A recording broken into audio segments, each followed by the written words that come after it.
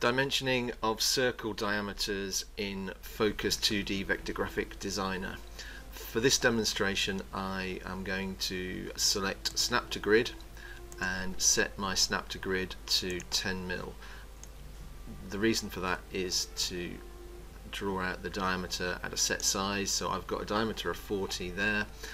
The dimensioning tool is on the left hand side of the screen, and for this I'm going to select the dimension circles, click anywhere on the circle and drag in a particular direction. So if I drag down to the bottom right, the dimensioning will automatically appear drawn at 45 degrees angle into that quadrant.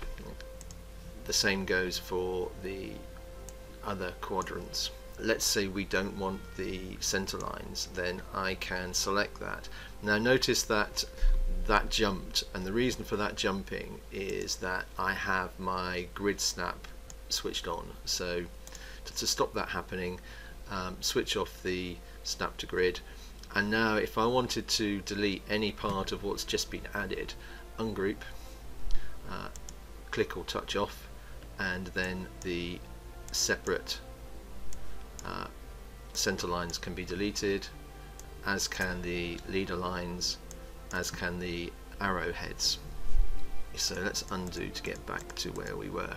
You can also change the text that's been generated. So if I wanted to set that to millimeters, I can add that in, and that can be moved to wherever you want it to go.